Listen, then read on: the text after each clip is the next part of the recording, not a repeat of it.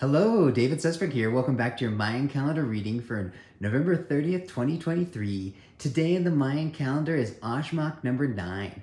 Ajmaq is the deity spirit of forgiveness, as well as a close connection to our ancestors and the spirit of the bee.